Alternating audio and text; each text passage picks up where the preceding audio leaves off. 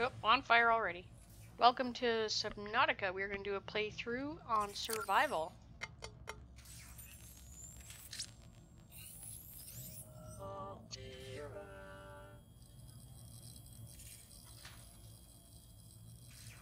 You have suffered minor head trauma. This is considered an optimal outcome. This PDA has now rebooted in emergency mode with one directive: to keep you alive on an alien world. Please refer to the data bank for detailed survival advice. Good luck.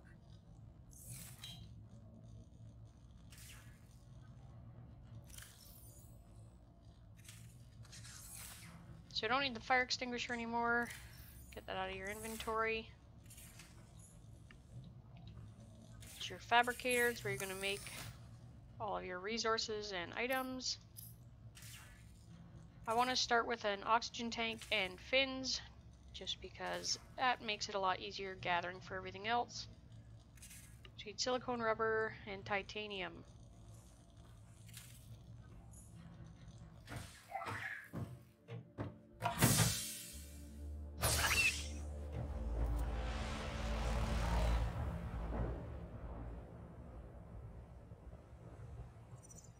The Aurora suffered orbital hull failure.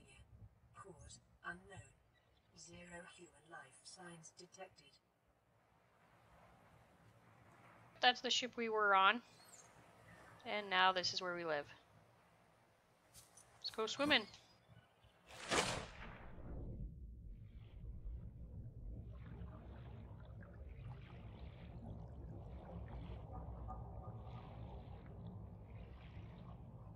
Keep an eye on your oxygen because it definitely runs out fast to begin with.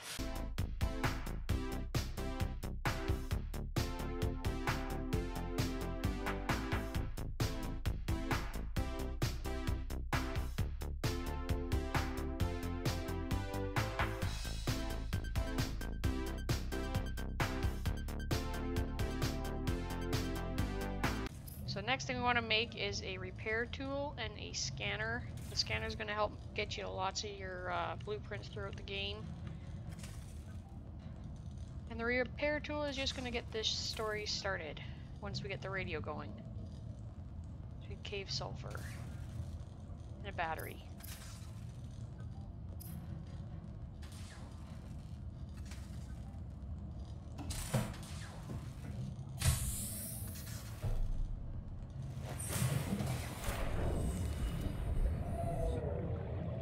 These mushrooms, they grow all over the place, pretty easy to come by.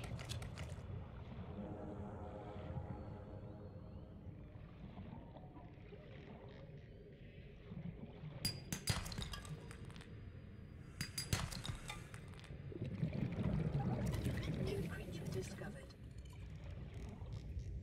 Alien life forms may have unexpected applications. Utilizing alien resources is a proven survival strategy. New creature discovered. These bladderfish you need for water, so definitely don't waste it for cooking.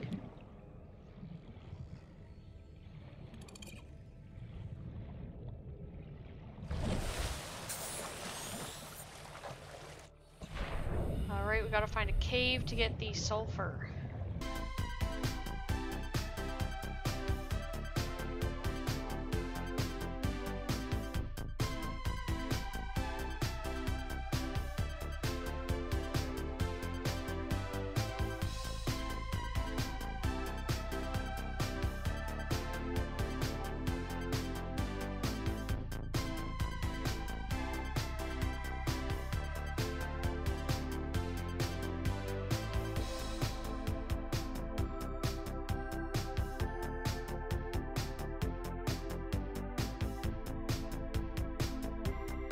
Don't seem to be having luck finding an actual cave. Eat something. Okay.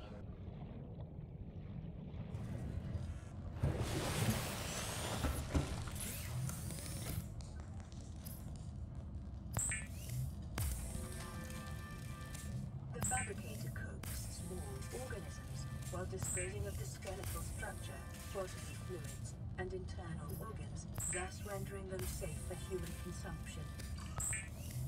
It is common for those accustomed to synthetic foods to be eating an animal carcass.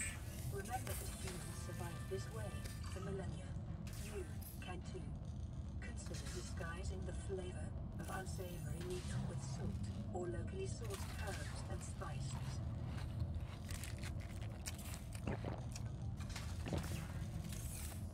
Here we go. Let's get back out. Detecting increased local radiation levels.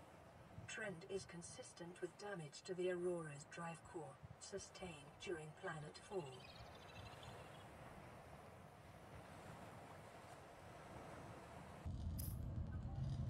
Oh, there's our scanner, and I think I get the flashlight as well.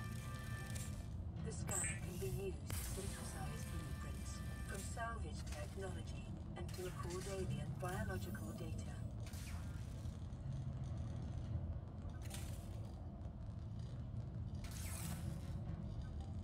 Alright, now maybe I can see to get sulfur.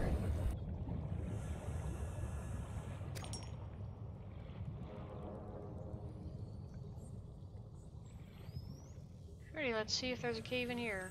Hopefully we'll find some. We're looking for the crash fish. They hurt if they get you.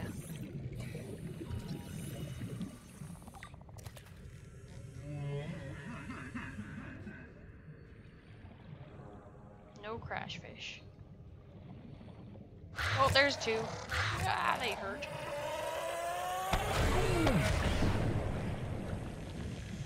You want to find them, but you don't want to find them.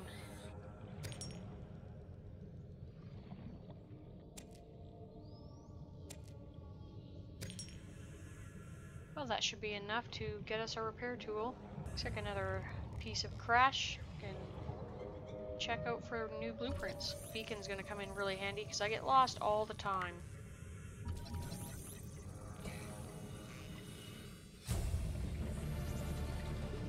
New blueprint acquired.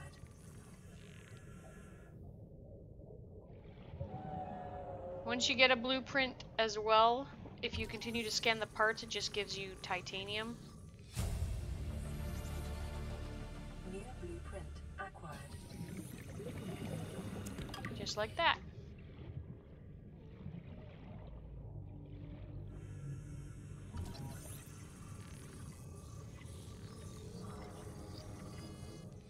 There's quite a few blueprints that are useful towards the gameplay, and then some that are just cosmetic while you build your base.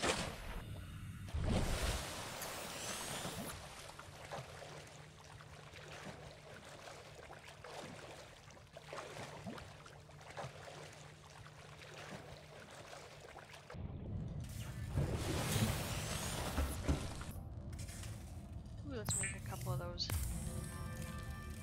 I get lost way too fast.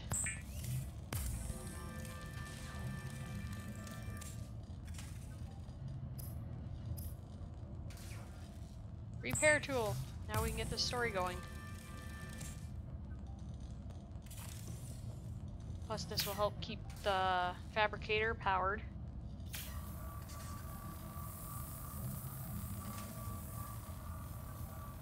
Lifeboat secondary systems online. Run a full environment diagnostic and outputting results to databank. Alright, so this is what it looks like when it first comes back online. Tells you everything that's going on. You got your power cells. Your fabricator constantly regenerates new med kits for you, which helps after playing with crash fish.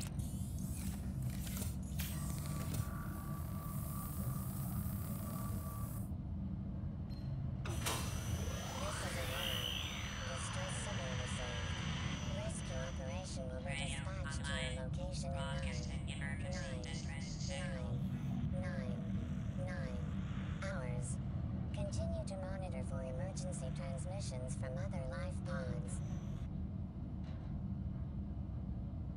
Well, 99999 hours is quite a while, so we're definitely gonna have to look at building a base or something.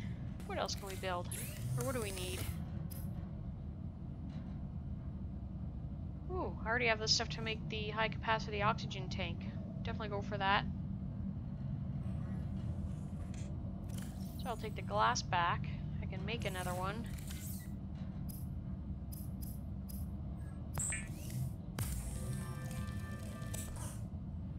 And you also have to take the standard tank out of your inventory, otherwise it says you don't have one to make the high capacity tank. Or you make the mistake of making a second one for no reason. Now our oxygen's up quite a bit more. And we look at getting a rebreather wiring kit. I believe is silver.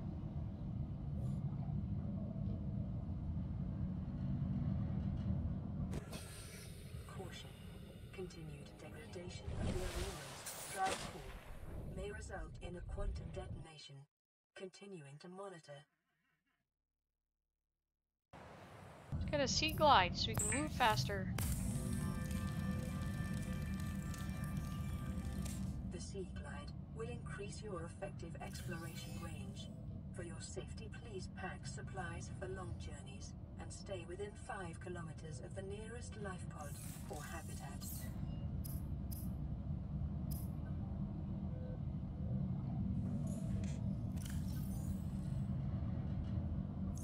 Make another battery as we're using quite a few items that need them. This way we have a backup.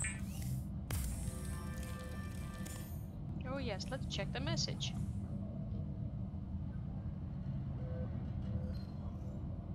Receiving pre-recorded distress call, laying back. This is LifePod 3, uploading our coordinates. We're plugging some holes in our emergency sea glide, so if we're late for the rendezvous, don't panic. Also, don't go home without us. Seriously. 3 out. Signal location uploaded to PDA.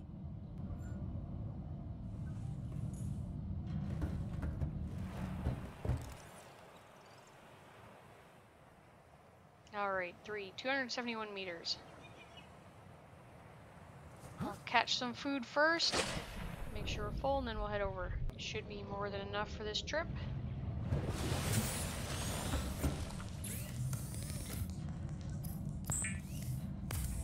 Okay, I just got another radio message.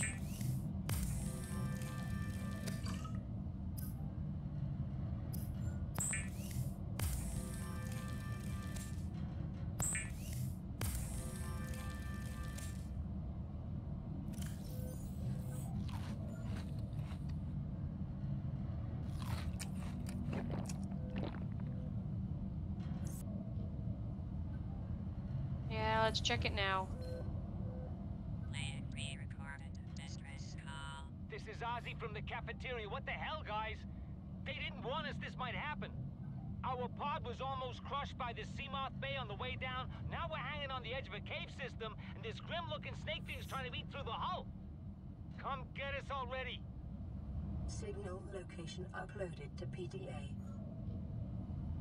Knew I should have gone to the first pod before answering that message. Now we have 2. Number 3, 17.